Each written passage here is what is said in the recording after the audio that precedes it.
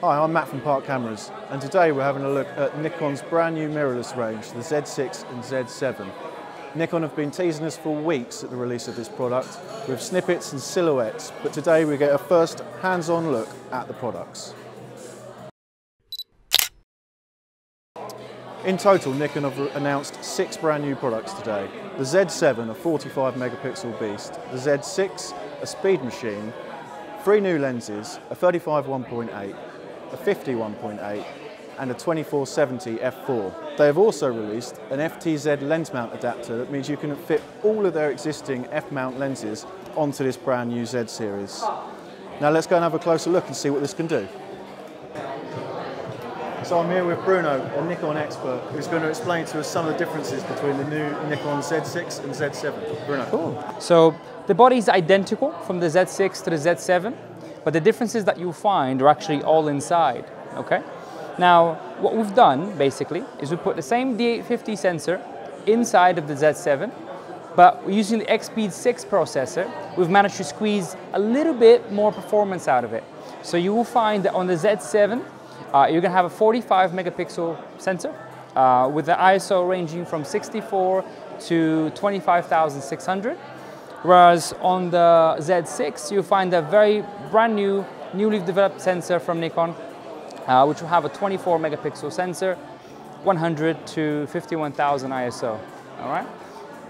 That's the difference in sensors. You also find a difference in the number of autofocusing points in both cameras. So the Z7, 493, whereas the Z6, you're looking at about 273.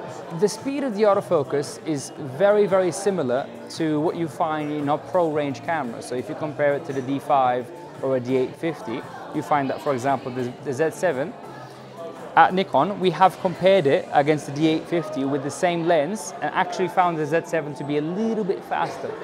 And so why was it that Nikon made the decision, the brave decision, to go to a new lens mount?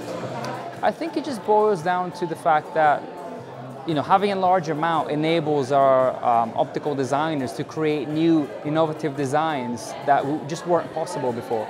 You know, now we have just announced the development of a knocked 58mm 0.95 lens, which is something that just wasn't possible with the F mount. You know. And as well as the speed of the lenses, you've increased the frame rate of these. Oh yeah, definitely. So the frame rate of the cameras, you know, you get about 9 frames a second with the Z7, which is amazing considering the resolution. But we've managed to push 12 frames a second from the Z6. So you've had these out in the field with select photographers. Yeah. What's been the feedback from them and yourselves? I think one of the main things that we're getting is people are surprised at how good the electronic viewfinder is. You know, when you pick up, and a lot of these photographers, they're used to the DSLR, they're used to looking through the lens and seeing exactly what they're supposed to see. So they're a little bit skeptical coming to an electronic viewfinder, but you know, it's a 3.6 million dot EVF with Nikon coated optics on the back, making for a superb viewing experience. The other thing that's been noted as well is a couple of new usability functions. For example, we've always had the I menu within Nikon cameras, which is a quick selection menu with your basic settings, but you were never able to customize that until now. You know, now you can have any setting that you want on that I menu, and whilst you're looking through the viewfinder, you'll be able to select the I menu at exactly what settings that you want, which I think our photographers are really, really enjoying because they're able to quickly change settings within the field.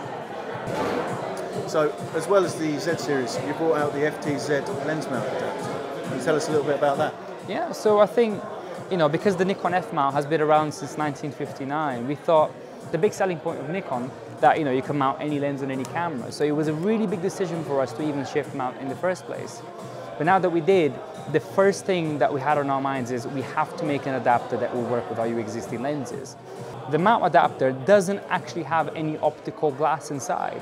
And that's a great thing because light just passes straight through and there isn't any loss in quality whatsoever.